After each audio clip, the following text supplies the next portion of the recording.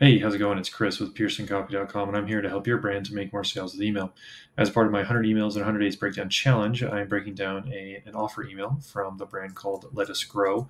It is a play on words. It is a brand that sells farm stand to table, and they're selling a lot of greens and vegetables and things that you can order and get delivered to your door. So, with that being said, I guess the reason why I picked up this email, opened it, wanted to break it down is I was going through my inbox, found this email, opened it, and I like the idea of let's go bowling. So there's a different, unique take that I've not seen before. So the idea of bowling brought up some nostalgia from being a kid and going bowling with my family, but also the play on words of a bowl of greens, essentially. So that brought me to the email, brought me to the content to get me to read, because that little clever phrase, a little turn phrase there, got me to consider the email. So with that being said, I'll go ahead and jump into this email, break it down. This is a direct offer email. They do a little bit of copy, and then they offer a bundle, and then they ask you to buy. So with that being said, let's go ahead and dive in. The subject line here, freshen up, all caps with an emoji. It looks like a wreath. It could be a vegetable of some kind, but it looks like a wreath. That was a little confusing when I clicked and actually looked at it again. I was like, this is a Christmas email, or what does that mean?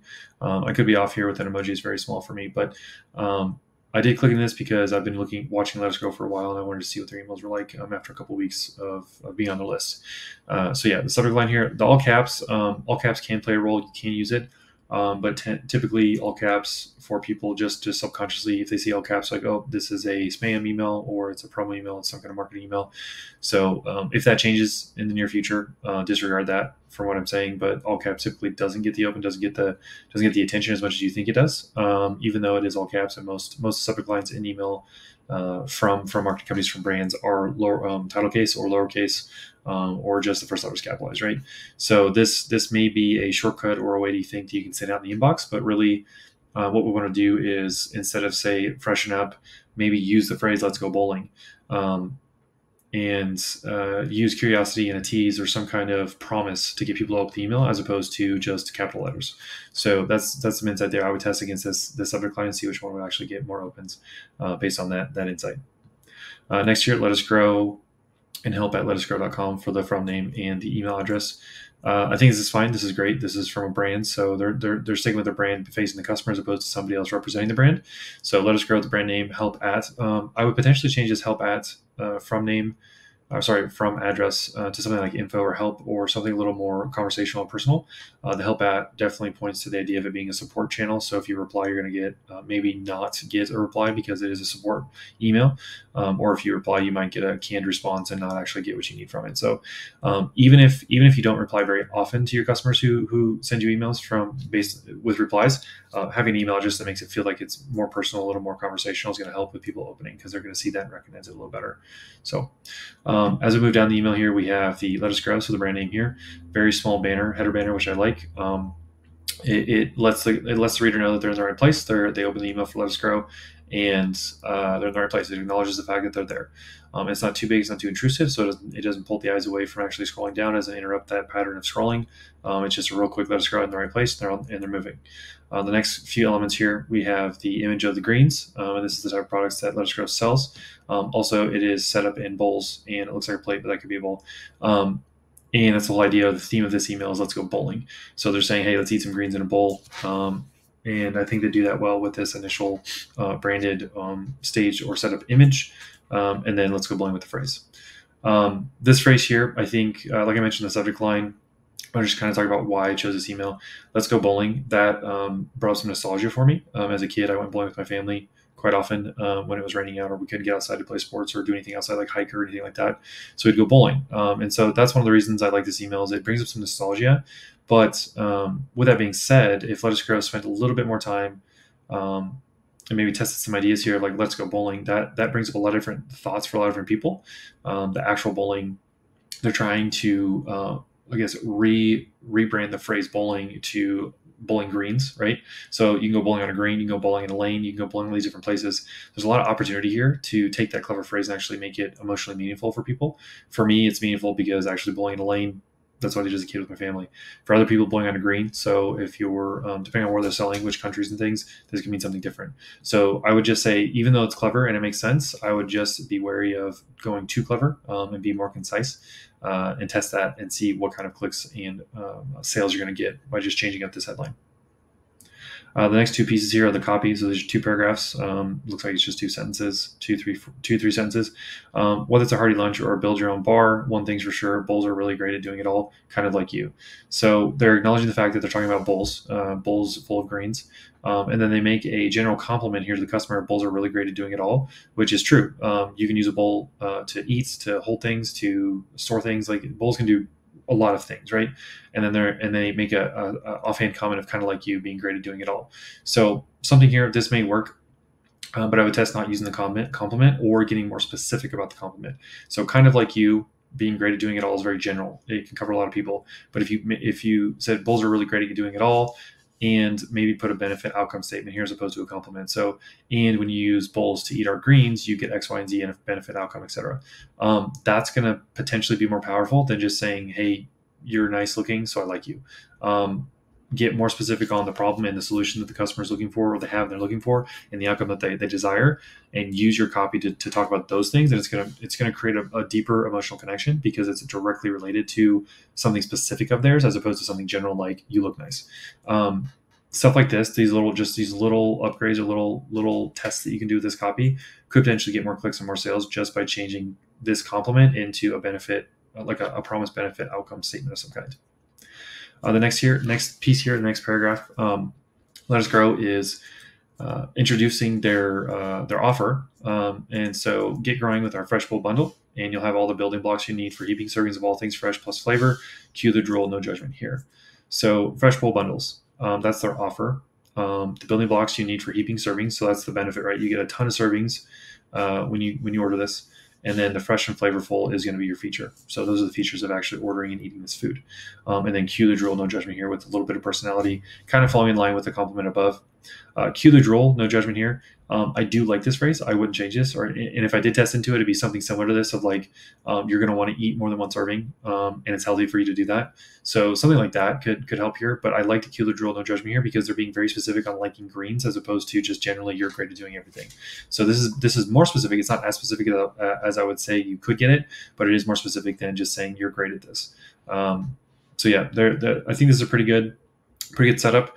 Going with the offer, mentioning the benefits, talking about the features, and then making a personality statement to have people connect with you. Here, this is the first CTA. I believe the image up here is linked. Yeah, it is. So it's linked in track. So if they click on this, they can go. I think this whole top part is linked. So this thing says, order your farm stand today. So as a part of this brand, if you've never come across Let Us Grow, they have hashtag farm stand to table. So that's their whole concept is like we sell from a farm stand and we put it on your table. You can ship it and order it and things like that. So it's farm stand to table. So order your farm stand today. This is a play on the bundle, right? The Fresh Bowl bundle. But I don't know what's in the bundle. So I've never shopped bundles. Never shopped bundles from Let Us Grow. They haven't mentioned in any of this. It's just shown a picture of this. So I can't be sure if this is everything that's in it. Is it tomatoes? Like what's in this? And they say, order your farm stand today. So it's like, okay, what's in my farm stand though? So I'd have to click to go find out, or I don't because I'm like, I don't know what this is, so I'm not going to click. I don't know what's in the bundle, so I don't want to order it. And people may not click. So it's something here that with the CTA, I'd potentially test to see if you can increase your click rate is say something like order your bowl bundle now, or learn what's inside the bowl bundle for you, or something like that. Talk about the actual offer that you made up here and put that in the CTA and say, learn more, buy now, reserve, here's what's inside the bundle, order now, something like that. Get more specific and more concise with this, and I bet your clicks will go up. I do appreciate the fact that they're leaning into their farm stand concept, but I would test that other subject line of like, here's what's in your bowl bundle, order now, and see if that'll get you more clicks. The more eyeballs you can get on your offer, the more likely you're going to make more sales. And I think that you could improve this or just test into different phrases for their CTA. The next section here, we have a little image, and then wondering what to cook this week. We've got you covered. Just head over to our recipes page and start planning the ultimate homegrown menu. So this is interesting. So they're offering a bowl bundle to their list. I have not purchased anything from them yet, so I'm a non-buyer, and they're offering recipes to me with the ingredients that they sell. So there's two things here that I think. One, they're using recipes to try and sell these ingredients or the food, right? Which is fine. And or they're using recipes to give people who already buy food to give them ideas on what to cook with it. So I think those two would be great ideas. But the way they position this is, you've already got the food. Let me give you recipes to cook it. So this gets rid of roughly half of that audience that hasn't bought yet, or however many people haven't purchased yet, they're not going to look at these recipes because they don't have the ingredients. Or if they go looking for inspiration, they're not going to buy from you. They're going to go to the store and get their own, because ordering from this may not be convenient enough. So something I would do with the recipes, and I would test into, say, hey, if you want to learn what you can cook with our bundle, and make it specific to the offer. The offer appears fresh bowl bundles. So let's say, hey, here's the recipes that 7 or 10 or 12 other people have made with these bundles. Here's what you can make too if you order today. Make it specific to the offer and don't go general again. So that's something too. The theme here is like Lettuce Grow is staying general with their copy. And if they get more specific, there's a good chance they're getting more clicks and more sales because of it. And then, like I mentioned earlier, the farm stand to table. This is their hashtag and how they're building their social community. I think this is fine down here. I think they're going from the offer to recipes and then to social. So they're moving backwards through the sales journey. So they're saying people who want to buy will buy, people who are still interested, but they want inspiration, whatever. They're not ready to buy, but they're looking for a solution. Here's some recipes. And then people who are still just kind of connecting the brand and they're not really aware of their problem, but we can do that on social and show them that. Here's our socials. So they kind of did a reverse sales funnel here, or reverse sales process here in their email, where I would test this email. Another thing too is I would test this email where I would cut the email off right here at the order your farm stand today and just use that CTA and see if this email, everything above that could actually sell more because there's less down here for people to get distracted with, and see if you get more clicks and sales because of that. I would test that email as an A/B test just to see what would happen. Finally, we have the footer information. So we have a little logo here. I believe it's the brand logo. They have a menu.